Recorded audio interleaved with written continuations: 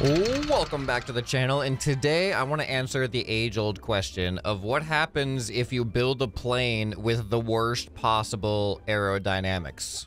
So typically, if you take a plane here and you turn on the aerodynamics, you can see we got a lot of green arrows. Green arrows means efficient aerodynamics, but if I took a plane that has really good aerodynamics and I covered all of the green arrows with completely red arrows, how different would it be to fly the plane? So that's the plan for this episode. First, I'm gonna build a new plane that is, its purpose is to be like just a normal looking plane with really good aerodynamics.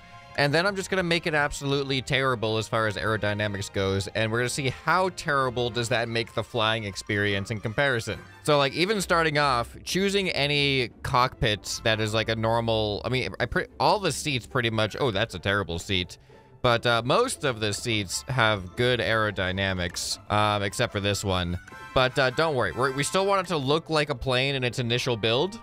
So let's focus on that first. I'm gonna lean towards the smaller end because that just means that there's gonna be less aerodynamic stuff to deal with. And I think I'm gonna go with like a fighter jet style of plane if I can. All right, fighter jet wings are just complicated in Trailmakers. Translating a wing shape into something that makes sense is not easy for me. And I'm remembering that fighter jets are also not the most aerodynamically well balanced and aren't the easiest thing to control, so it's not, it probably wasn't the best starting point, but visually I think it'll be interesting. I always do this. I forget to accommodate thrusters, and then I don't have room for thrusters, so now I gotta figure out how to get enough thrusters in this thing.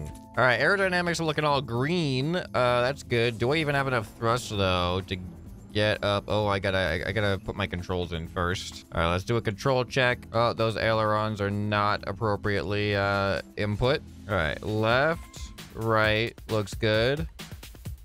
Up, down, looks good. I got front and back flaps for up and down for pitch. All right, so surprisingly, we actually fly really well. We do pitch up slightly if we're not doing nothing. Oh, okay. Pitching is... all the controls are very floaty. Especially roll is super floaty. Really slow and floaty. So let's make some adjustments. It flies fine though. I'm gonna turn the steering help off and the speed up on the roll ailerons. And I think the front flaps are 30 degrees is way too much on the front flaps. I'm just gonna go down to 5 degrees. All right, it is feeling a little bit more reasonable now. I feel like my belly is super flat and it looks weird. So I'm gonna add a little bit of an actual like a belly to this thing.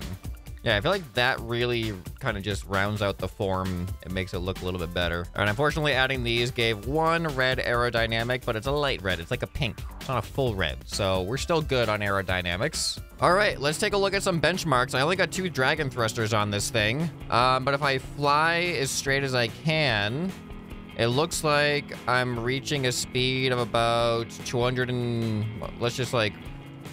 what is it? 220 probably. Yeah, let's just say 220 miles per hour. 222, 223. All right, now let's do some precision flying testing. Let's try to fly through a hoop of fire. All right, that was no problem. I think linking the 2 hoops of fire is more of a challenge. There's a little bit less time to correct in between. This is a really difficult plane to control, to be honest. I think using flap wings for roll is a very bad idea compared to actual ailerons. I think ailerons are just a lot more responsive than flap wings. So I can definitely feel the floatiness with these things. But here, now we've gone over to the side of the island. Let's do a quick U-turn. Oh, see, like, look at that. That was great. And then fly through this hoop of fire. So, I mean, obviously I'm controllable. Capable of going 200 and something miles per hour, 222 miles per hour, and flying through hoops of fire, doing quick U-turns and all that stuff. So let's see if I can retain this amount of controllability with a terribly aerodynamically designed build. Also, let's paint this thing up to actually be more fighter jet colored, I guess. Okay, it is time to ruin this thing. Let's start taking all red aerodynamics and just block. I'm going to keep all the wings the same as they are, but I'm literally just going to block everything I can. See, this is actually kind of hard to do this part. I'm going to have to make some modifications here. All right, there we go. A lot of terrible aerodynamics back there. We've completed the tail. The tail is now terrible. All right, and then if I do this, and then I just got to expand these out like this. Look at that. Ruined that wing. All right, ruined the other wing. Now we take this off. That's looking pretty bad, but it could look worse. It could definitely look worse. And there we go. So much worse. There's something fun about this. I don't know why. All right, now this is pretty bad up here. We definitely need to make that worse. So here, I also want to I still want to keep a little bit of the aesthetic that we had. Look at that, pointy nose. Oh, we actually need to go up. We need bad aerodynamics up there too. All right, and then our last spot of good aerodynamics is down here. Let's just copy and paste this forward, and then, yeah, we go like that, or I don't know. I'm trying to like shape this a little bit more. There we go. Here it is. Absolutely terrible aerodynamics now. Let's color it back up. All right, I want to spawn them in next to each other. All right, so here's the two planes. I mean, they look virtually the same. But one has all green aerodynamics and one has all red aerodynamics. So let's remember we are at 222 miles per hour. And you saw how controllable we are.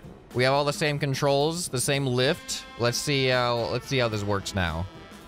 Oh my goodness. Oh, it's so slow. It is so slow.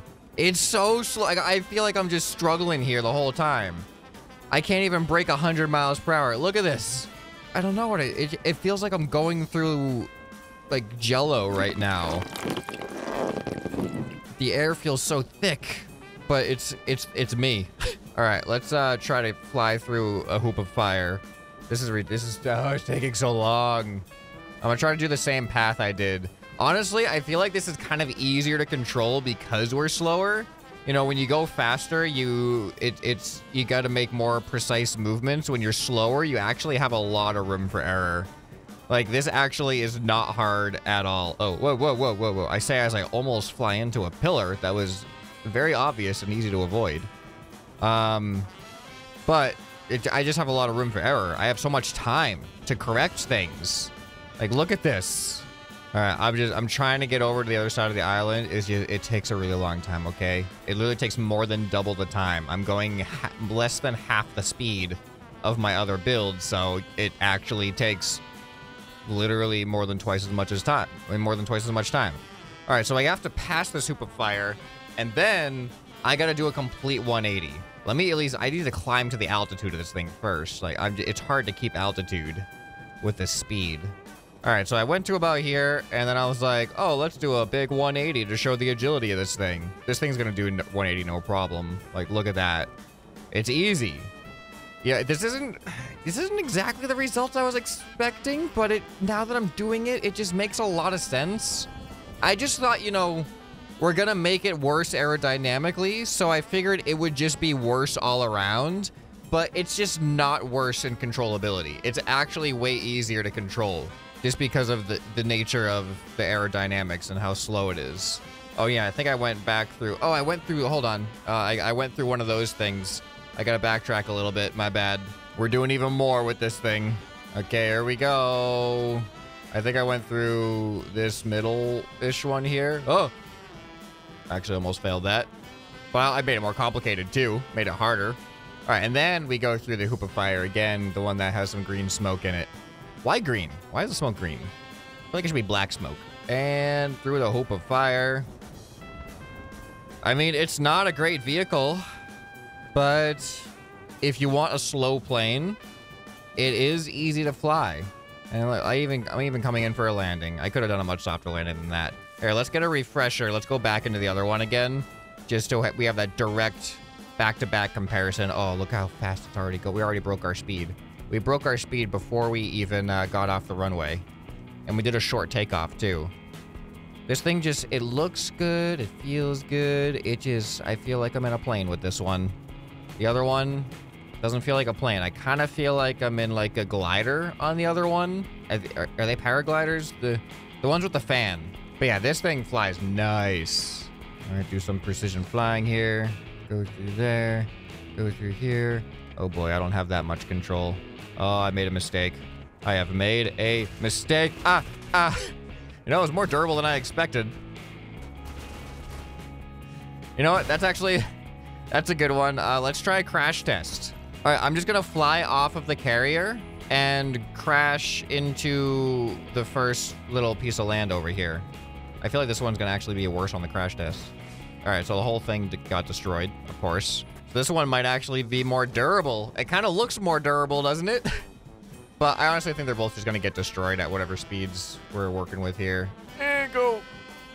Okay. Turn towards the thing.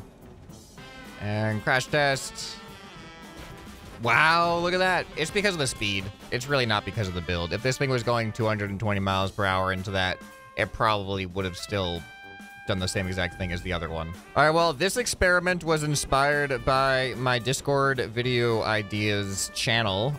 It's not exactly what they requested, but they did specifically request terrible aerodynamics on a plane, and I just personally wanted to see what the difference would be. A one-to-one comparison between the exact same build with great and terrible aerodynamics, which by its nature is not the exact same build, but is close to the exact same build as we can get. And I have my answer. It's not surprising, but it's entertaining, and I hope you guys enjoyed it as well. And if you did, you probably enjoy some more stuff you can find right here on the end screen. Hope this video has earned your subscription. Anyway, this has been ScrapMan, and I'll see you next time. Bye.